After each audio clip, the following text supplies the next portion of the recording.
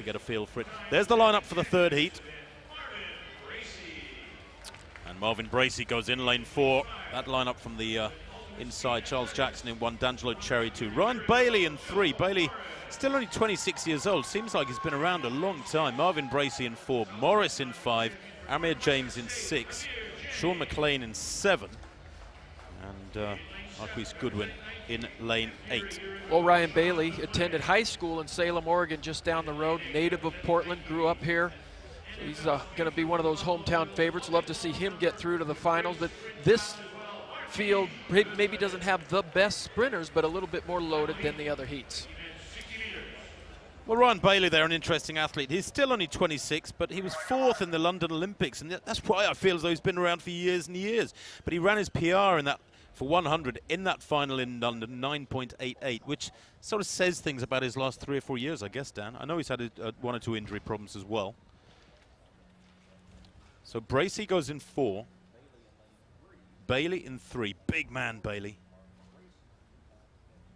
2-time defending champion is Marvin Bracey. There he is.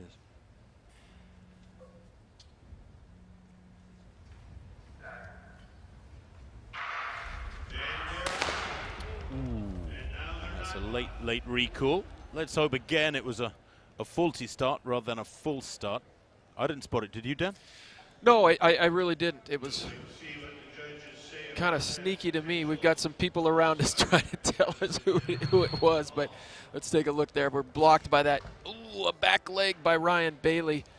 Seemed to move a little bit.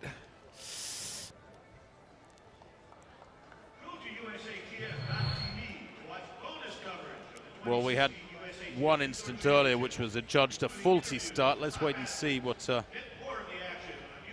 happened there. It would be a great shame for Ryan Bailey, and it is, we're hearing. And do you reckon he knows?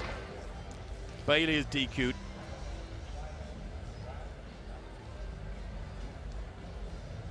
It's always upsetting for these athletes to hear it, but you know, Ryan Bailey, he didn't move out of his blocks, but his back legs definitely flinched, and they're calling that this year. Any kind of movement that may set off other competitors. Watch his back right leg. Ugh. Yeah. Yeah. It's the only thing moving in that shot. Way before anything else. And for a long time, athletes. Third from right. Athletes could do that as long as they didn't pick their hands up and move down the track. That was legal for a little while, but now it's no longer. No, now it's looked at as an absolute false start.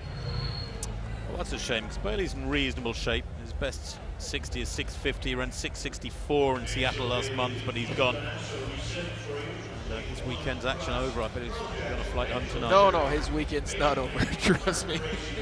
He'll stick around and enjoy the festivities here in Portland, where he grew up. Oh, okay.